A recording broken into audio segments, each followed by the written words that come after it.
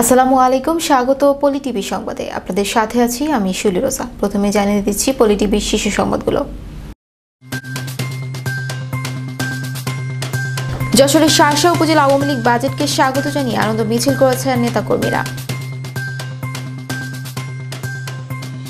চাঁদপুরে দুর্গা মন্দির ও প্রতিমা ভাঙচুর পরিদর্শনে শিক্ষামন্ত্রী।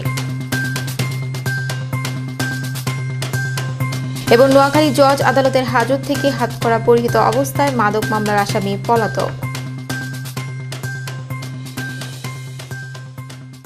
শুনছিলেন শিরোনাম, এবারে যাচ্ছি পুরো সংবাদে।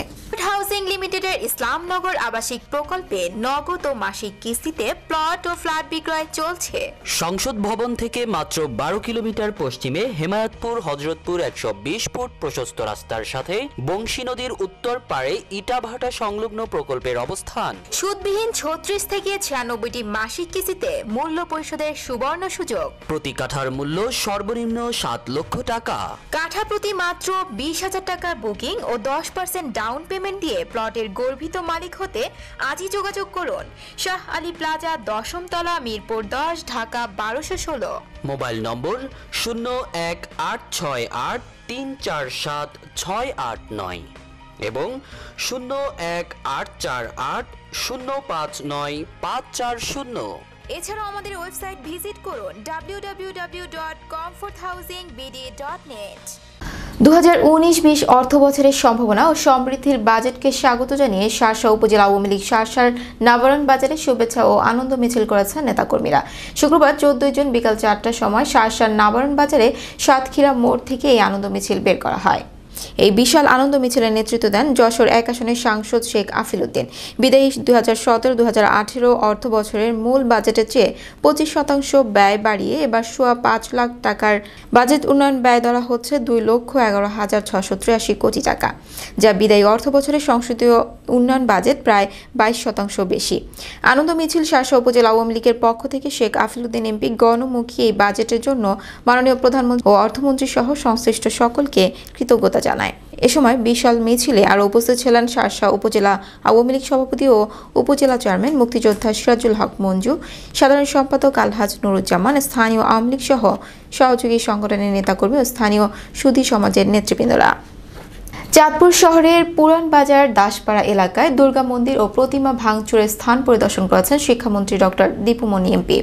14 জুন বৃহস্পতিবার দুপুরে 2:30টার দিকে তিনি দলীয় নেতাকর্মীদের সাথে নিয়ে স্থানটি পরিদর্শন করেন। চাঁদপুর সদর আসনে এমপি ডক্টর দীপুমণি বলেন, সারা দেশে বাংলাদেশের মতোই চাঁদপুর একটি সাম্প্রদায়িক সম্প্রীতির জায়গা। এখানে কেউ যদি এই সম্প্রীতি বিনষ্ট করতে চায় তবে তাদের বিন্দুমাত্র ছাড় দেওয়া হবে না।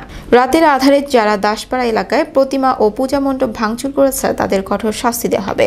পুলিশ ও স্থানীয়রা জানান, জমি সংক্রান্ত বিরোধের জের ধরে বৃহস্পতিবার রাতে দুর্গা মন্দিরে হামলা চালায় বাসা চৌধুরী, আব্দুল কাদের মিজি ও খোরশেদ আলম গং। রাতে তারা পরিকল্পিতভাবে দুর্গা মন্দিরে অবকাঠামো ভাঙচুর করে অন্যত্র ফেলে দেয় এবং প্রতিমা ভাঙচুর করে। এছাড়াও পার্শ্ববর্তী কালী মন্দিরে একটি প্রতিমা ভাঙচুর করা হয়। এই ঘটনার খবরে হিন্দু সম্প্রদায়ের লোকজন ক্ষিপ্ত হয়ে বিক্ষোভ মিছিল করে। খবর পেয়ে চাঁদপুরের জেলা প্রশাসক মাজেদুর রহমান খান ও পুলিশ সুপার জিহাদুল কবির ঘটনাস্থল পরিদর্শন করে উত্তেজিত জনতাকে শান্ত করেন। এই ঘটনায় বর্তমানে ওই এলাকা জুড়ে উত্তেজনা বিরাজ করছে। বিঘ্নে আপনাদের পূজা অর্চনা করতে পারেন, আপনাদের কাজকর্ম করতে পারেন, সেটার জন্য সব ব্যবস্থা ইনশাল্লাহ আমরা করে দেবো। এটা নিয়ে কোনো দুশ্চিন্তা করবেন না। আর যারা হুমকি দিয়ে গেছে, আপনাদের নিরাপত্তার দায়িত্ব আমাদের। চাঁদপুর আমাদের সারা বাংলাদেশ যেমন, চাঁদপুর আরো অনেক বেশি আমাদের সাম্প্রদায়িক সম্প্রীতির একটা জায়গা। সবাই মিলে আমরা একসঙ্গে। সাংবাদিকতায় বিশেষ অবদান রাখার জন্য ঝালকাঠিতে 2 গুণী সাংবাদিককে সম্মাননা দেওয়া হয়েছে। শুক্রবার বিকেলে বেসরকারি উন্নয়ন সংস্থা সূর্যালোক ট্রাস্ট ও সম্মাননা প্রদান করে।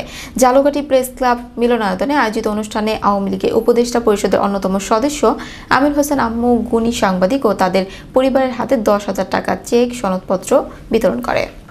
সম্মাননা প্রাপ্তরা হলেন দৈনিক ইত্তেফাকের জেলা প্রতিনিধি শামসুল ইসলাম চাঁদ, চ্যানেল 24-এর জেলা প্রতিনিধি আক্কাস শিকদার। এদের মধ্যে শামসুল ইসলাম চাঁদকে মরণোত্তর সম্মাননা দেওয়া হয়। তার পক্ষে সম্মাননা গ্রহণ করেন ছেলে সাংবাদিক শফিউল ইসলাম সৈকত।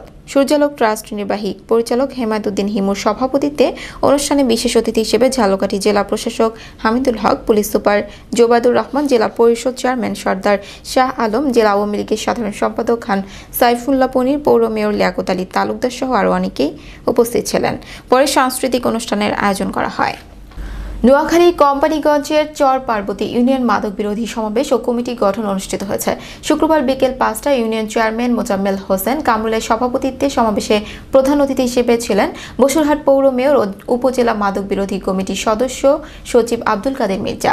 এছাড়াও বক্তব্য রাখেন উপজেলা মাদক বিরোধী কমিটির সদস্য, কোম্পানিগঞ্জ থানার অফিসার ইনচার্জ আসাদুজ্জামান আসাদ, উপজেলা মাদক বিরোধী কমিটির সদস্য ও প্রেস ক্লাব কোম্পানিগঞ্জ সহ সভাপতি হাসান ইমাম রাসেল, বসুরহাট ব্যবসায়ী সমিতির সহ সভাপতি নাজিম উদ্দিন নিজাম সহ আরও অনেকেই।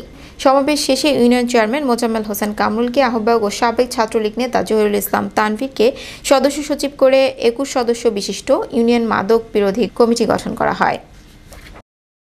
নোয়াখালী জেলা জজ আদালতের হাজত থেকে হাতকড়া পরিহিত অবস্থায় শাহাবুদ্দিন সুজন নামে এক মাদক মামলার এক আসামি পালিয়ে যায়।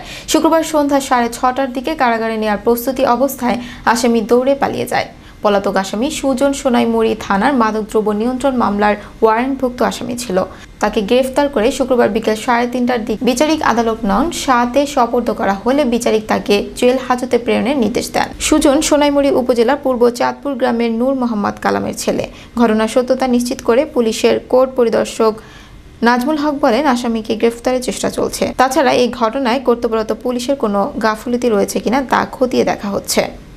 পলি টিভি সংবাদ এ পর্যন্তই। পলি টিভি সর্বশেষ সংবাদ জানতে ভিজিট করুন www.youtube.com/politv। এছাড়া ফেসবুকে লগ ইন করুন www.facebook.com/politv। এতক্ষণ সঙ্গে থাকার জন্য ধন্যবাদ সবাইকে।